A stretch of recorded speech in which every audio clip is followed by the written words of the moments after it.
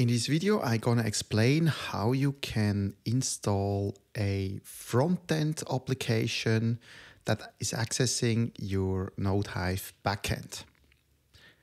This video is specifically interesting for Next.js developers because our starter we're gonna use in this video is built on Next.js 14 app router.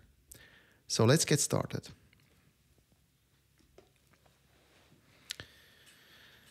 We offer a NodeHive Next.js minimal starter, and this is called minimal because it really only comes with the bare bone features needed to actually connect the front end with the NodeHive backend, and it's the ideal starter to actually build whatever project you want and get all the benefits of easy configuration to access the backend actually.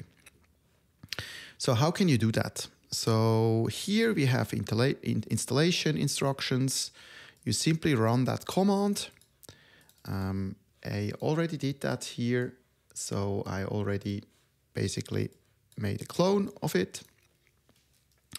Now I open up the code editor.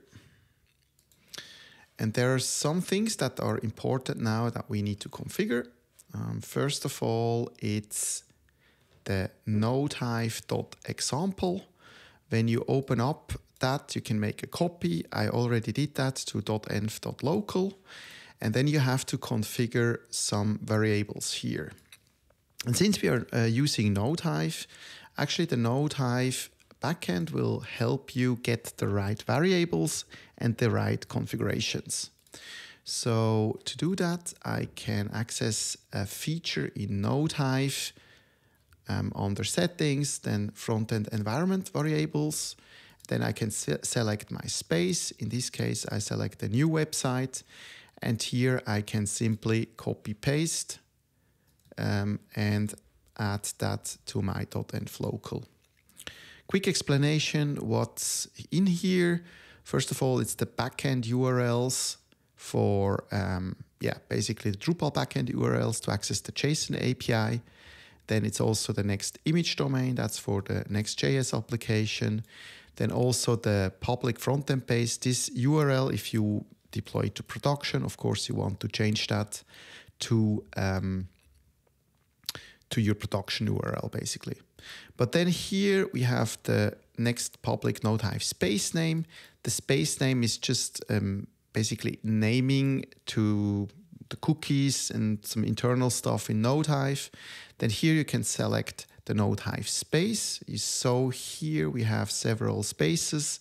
At the moment it's 2. If you add multiple front ends, it's actually this ID. In this demo, I simply want to use space number 1. And then also what is actually the start page. In our case, the start page would be node 1.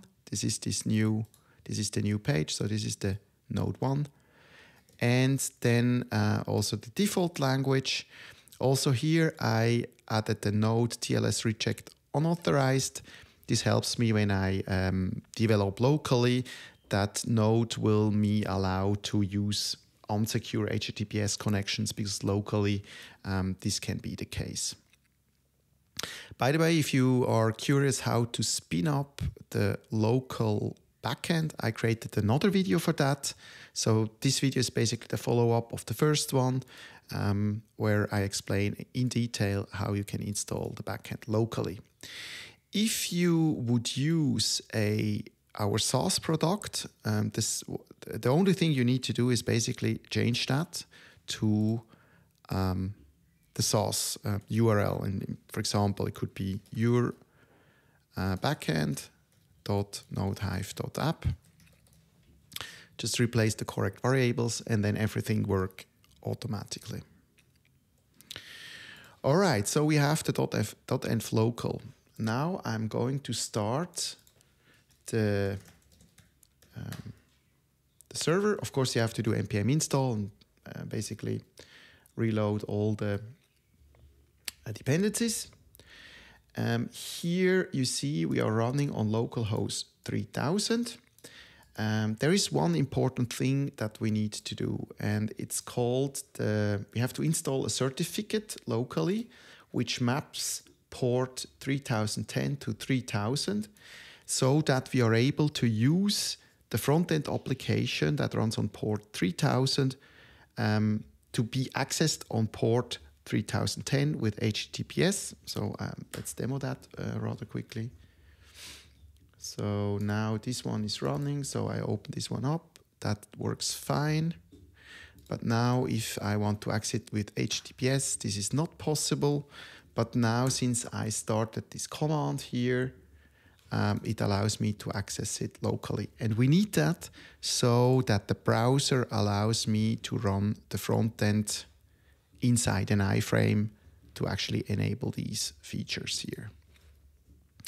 Yeah, if you are curious and want to know how to use these commands, we also made a documentation about it. Let's quickly look that up. So NodeHive, docs.nodehive.com. And then we have here, I think it's called Visual Editor, and here we have this configure SSL on localhost. Just copy paste that, and then it will work with this mapping. By the way, you can also adjust, of course, these ports depending on your given situation. So with that said, we have now, and maybe I switch that here, we have now the front end up and running. So now let's create a new page. For that, I can toggle content browser. Here again, I have access to my multiple spaces. Now I add an additional page, my new page. I link it here to the menu, hit save. I publish it. Then I open up the editor. And here again, I have my new page. So I can also very quickly go back and forth directly in the visual editor. That's fine. So content management works. Now I want to add additional features. How can I do that? So now if you look into the next application a little bit more, we have here the source folder, and then we have the app folder. And in here, we have, since it's the multilingual setup, so let me open up the site. So here we have the language, and then we have the slug processing. I won't go into the very details here, but just rough overview, we actually instantiate the NodeHive client. So there is the NodeHive client here, where we can then create a server client, which then provides a function that is called get resource by slug. So basically we go into, we just put the slug into here, and it will give me back the entity. So basically the content structure of the backend, which is exactly this JSON blob here. Then we can do basically spin up our front-end components. In this case, we use the node, and we just pass the node to the node component. So I open up the component, we have the node component here, and then here, so it's possible to add several node instances like article, projects, whatever content type you configured. But let's go into the page. So this is the page, and here is exactly that template you see here. So if I add whatever here, so this is adding here, of course, so the starter, the minimal starter comes with Tailwind predefined. So let's say text red 500. And yeah, basically I can now start coding it. So the power of Drupal NodeHive Headless CMS is about building structured content.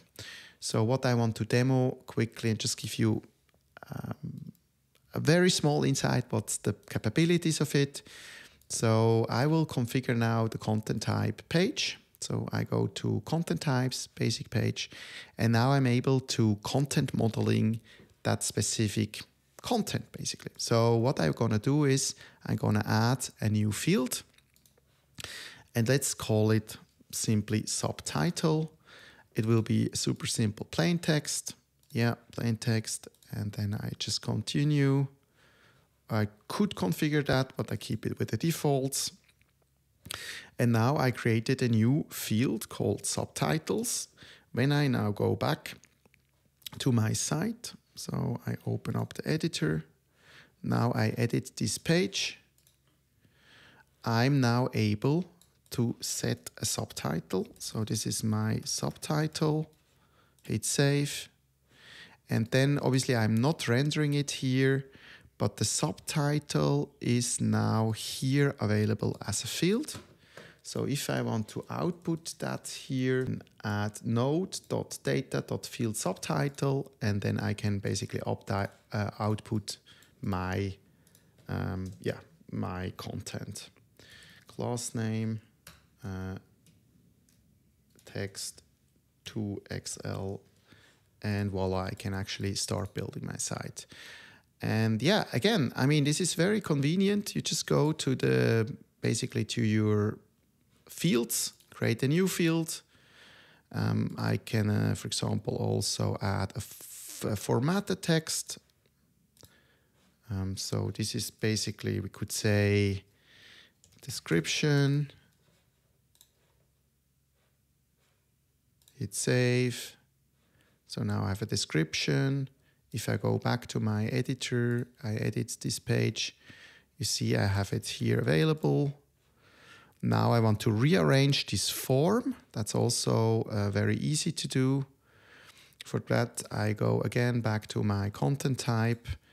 And instead of manage feature, I manage the form display. So here I'm able to drag and drop that fields to the place I want to put it. So I hit save. Now I go back, edit the page, and voila, here is my description. And again, if I look at my JSON output, I have now the field description here with the value. And there are also different formats, but I recommend to use, in this case, processed. To summarize here, we installed the NodeHive Next.js minimal starter, connected it with the backend. Then we basically checked out the visual editor. We added a new field. We saw that the JSON output gets populated automatically. Then we could use that variable in the way we want now in the front end. So it's very quick and fast and easy to use. So this was just a demo of the very service of what's possible with NodeHive and the starter templates. I will create much more videos in the future, so subscribe to the channel, you don't miss that. And also subscribe to the newsletter, nodehive.com/newsletter. Please also consider using our SaaS service if you don't want to care about the hosting and also updating, patching the site when needed. Even though the backend is completely open source, go with it, do whatever you do with it. Happy to get some feedback, and until then, have a good one.